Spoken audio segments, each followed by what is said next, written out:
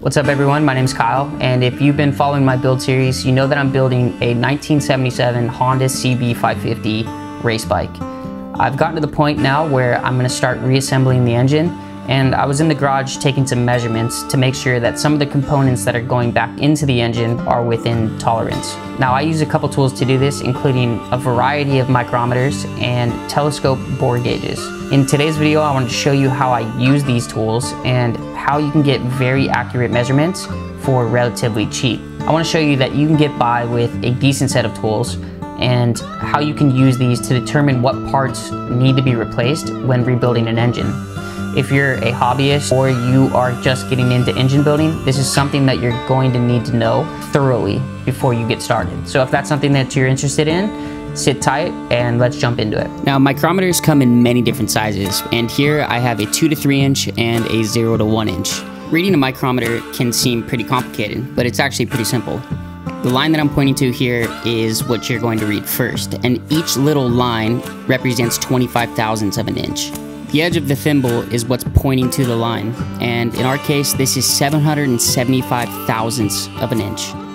Next up is to look at the thimble, and if you can see on the right, there's a number 5. That one line ahead of it is 6, or 6 thousandths, and so we take our first number, 775, plus 6 thousandths, and that gives us 781 thousandths. If you fall in between a number on the thimble, you always take the lower number. Now we're going to take this one step further and measure down to the 10 thousandths. On a micrometer, there's what's called the vernier scale, and it's the lines that are on top of the barrel. You'll then see that a line on the vernier scale will line up. This number then gets tacked on to your initial measurement. So what we get is 781 thousandths and 9 tenths. Now, let's do this in a real-world situation. I'm going to measure a piston using my 2 to 3 inch micrometer. Using the same method I did before, let's grab our measurements. Now, because this is a 2 to 3 inch micrometer, this means that I'm going to start with a 2 and a decimal point. From there, I can see that the barrel is at 300,000 on the dot, maybe a little bit under. Looking at the thimble, it shows 0, so I'm going to write this down as 0, 0, 0. Now I look at the vernier scale, and I see that the 1 lines up, and I'm going to tack that 1 onto the end of our number.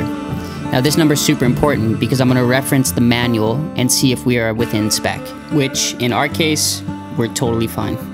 Let's talk about telescope bore gauges. Now for 2023, there's definitely some updated tools that will get the job done way faster than these, but since they're old and they still work perfectly fine, I think that it's a great way to measure the inner diameter of anything that's round. Now in this case, I'm going to be measuring a cylinder. Basically what I'm doing is I'm compressing both arms of the bore gauge and then releasing it into the cylinder.